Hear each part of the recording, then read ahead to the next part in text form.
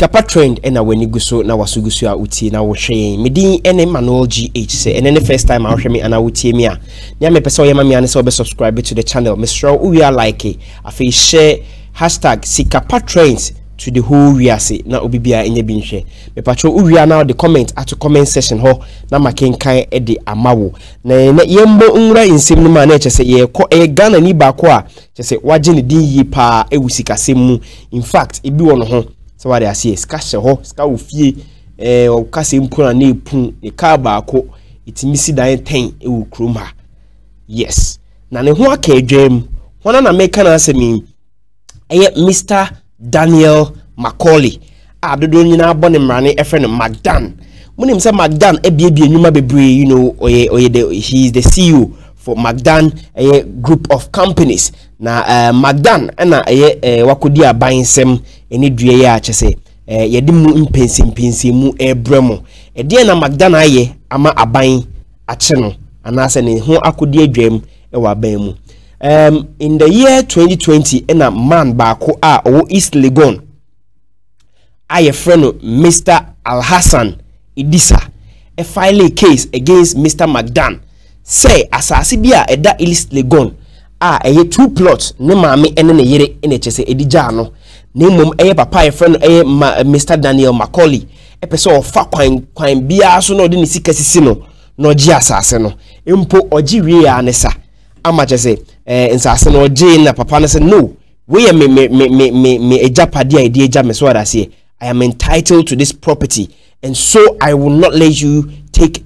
possession of what belongs to me. And I pay edine call a court e wo Madina estate na odine call e Madina circuit court no because of sika kakra abedi e Magdan nsemunti no nia metete say sika twa bi kokko so Magdan kan say police station e Madina ene court ho e ma ye jinza asene de ma papa e friend no Magdan na papa ya anti ase no de nsem ne san ko dan high court Accra high court ho and a judge out in the Jamaica said no, the rightful owner of the 2 plots is Legon no Mr. Alhassan Idisa idia and you Magdan dia into a bokoko on peso behu asase so biem and then ye say asama obeka ama akora boniti nkudie enene wo wana Magdan boniti nkukoli judge mate 2022-2023 papa is onko here asase ye project bi also kora oniska o de she project ase onko here buse mu a na che say Magdan yi na wa she project asase ase mane nko ho biem no wakọ akọhye ase the 2 plots wo East Legon ho a de ntawantawa kakra sign by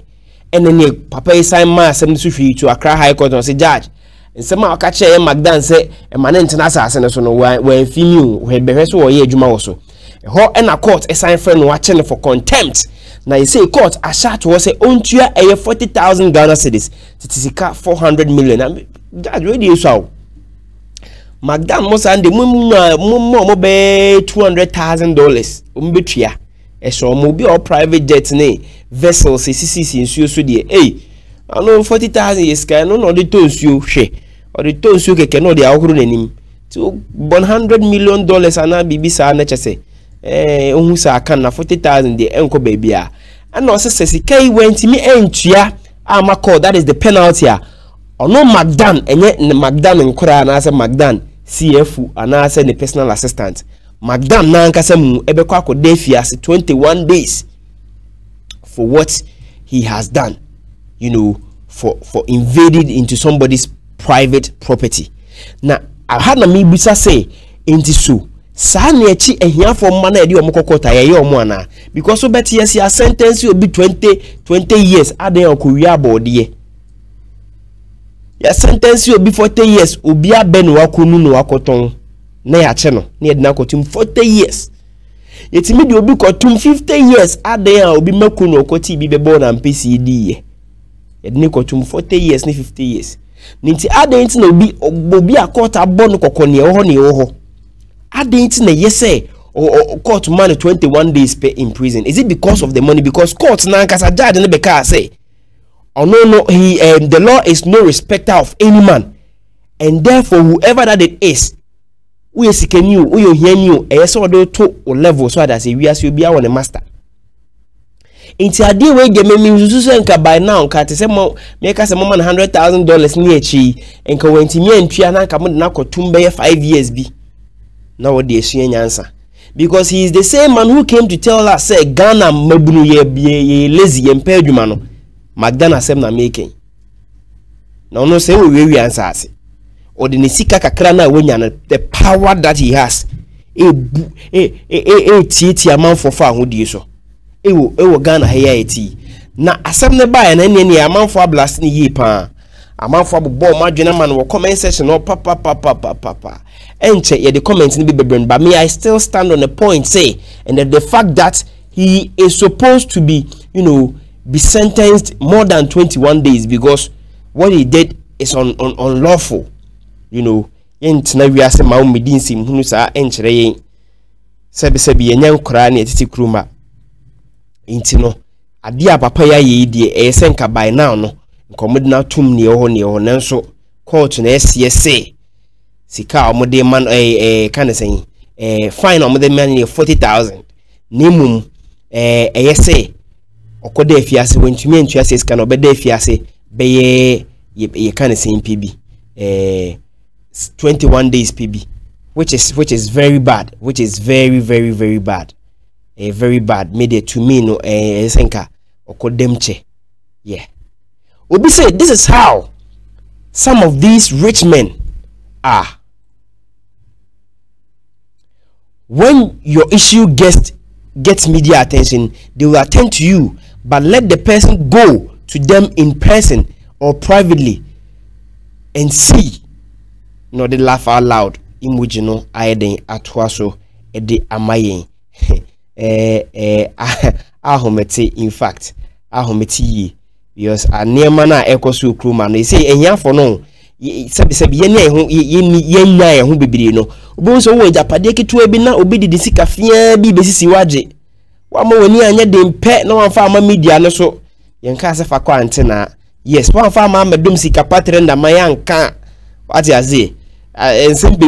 Nsempi yentuaso obi say it is the right direction. Good. Obi saying no be this man them say them jail no ye enche ye be jail no ye so wentimi enche scanner de ne dey court but we tua dia ene court kan say afiase na enyamba so what you say that is what is going on now. Na comment no obi atro bibi say in Ghana how can a rich man be imprisoned? Have you ever seen some before? Oh yeah, some well, it depends.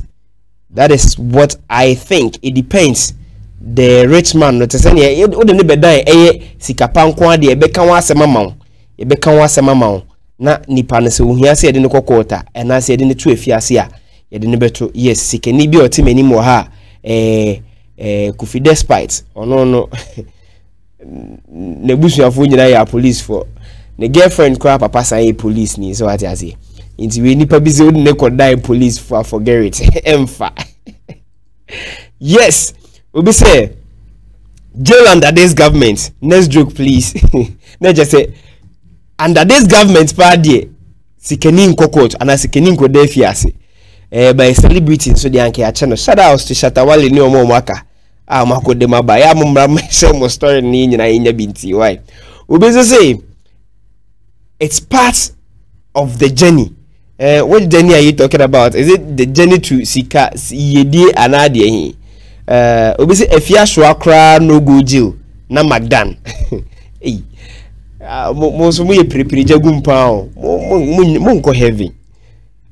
I can say if you are short in the baby or mekam is in who am de for you mune ade say ye jamanaka e papa yi wuntu mi si we jamanaka na ade ntina mokobo afia sho ase mpese mokobri ni kuru bizi obi say how many rich men and influential people go to jail in this country? Well, nana appear them and on them. Yes, he's not actually in jail. Yeah, so jail, but me so stress only jail. Ni mum no ose baby cool chele. So what they say? Let's just say no matter how our best scam Ghanaians, no matter how our best scam Ghanaians no uni baby ako si usika be protect wo kruma. Yes, because be breed your musica ko yesha amanfo mo campaign mo a wo chi omo a enye oyo mo hwenye ye gise uja omo ne na mo sa ayese sebe bodamfo no ya aban nipa ene obi onyem aban krofo nko hade nsa kana wenya asem. All right, aha na medi mu si ayesi kapa trend and then the first time I hear obe subscribe we are like and share na fa comment bra ye from Emmanuel G8 ye try ho aba na ye de ne aka no atoa so e de amamo.